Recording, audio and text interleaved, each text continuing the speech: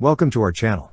Don't forget to subscribe and put likes, because your support is important for us. And here we go. According to Davis's report, the U.S. Army's budget proposal for the fiscal year 2025 reflects a significant increase in funding for the Next Generation Squad Weapon, NGSW, project. This shift in financial allocation sees an increase from $132.909 million in previous fiscal periods to $367.292 million for FY 2025, with the intention of procuring 39,836 units across various segments. The detailed breakdown of allocations within the NGSW project includes $23.133 million designated for acquiring 1,772 units of the M250 automatic rifle, NGSWR, aimed at replacing the currently used M249 Squad Automatic Weapon, SAW, within the Close Combat Force. Additionally, $91.447 million is earmarked for purchasing 18,019 units of the M7 rifle, NGSWR, intended to replace the M4A1 carbine in the same operational role.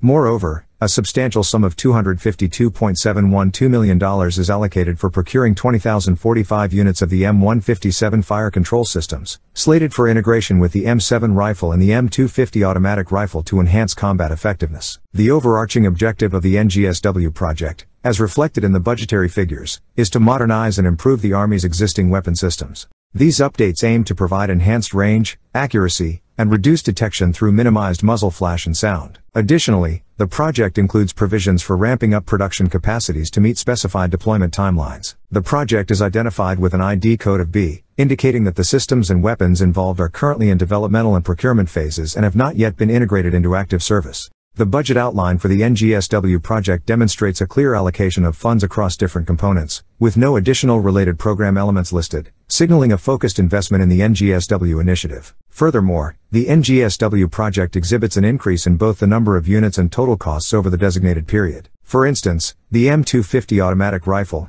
NGSWR, has seen a notable increase from 251 units costing approximately $3.088 million in FY 2023 to 1,772 units at $23.133 million in FY 2025. Similarly, the M7 rifle, NGSWR, segment has escalated from 2,501 units costing around $14.253 million in FY 2023 to 18,019 units at $91.447 million in FY 2025. Additionally, the allocation for the M157 fire control system has expanded from 7,708 units costing $115.568 million in FY 2023 to 20,045 units at $252.712 million in FY 2025. The decision to replace the M4 carbine and M249 squad automatic weapon with the new M7 squad weapon and M250 squad automatic weapon marks a transition from 5.56mm rounds to 6.8mm rounds for the first time in over 65 years.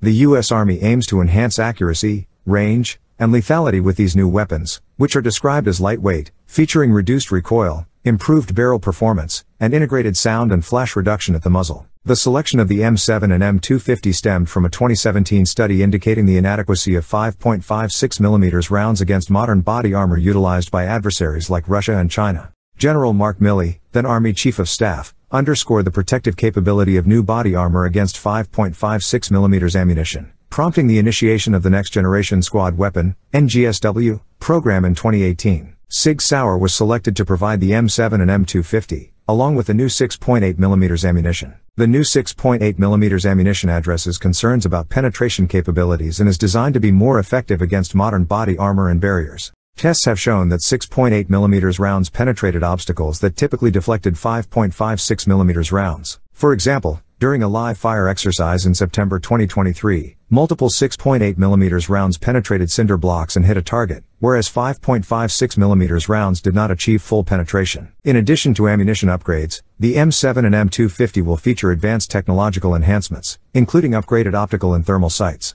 They will also incorporate a new fire control system, offering computer-aided ballistics for improved targeting accuracy. This system enables soldiers to adjust for distance and bullet drop automatically, enhancing response times in combat situations. The fire control system, containing pre-programmed ballistics information, can be adapted for use with almost any small arms weapon in the Army's arsenal. While the Close Combat Forces, consisting of 120,000 soldiers, will be the primary recipients of the new weaponry, the broader Army force will continue to utilize the M4 and M249 for the foreseeable future. That's all for now. See you later.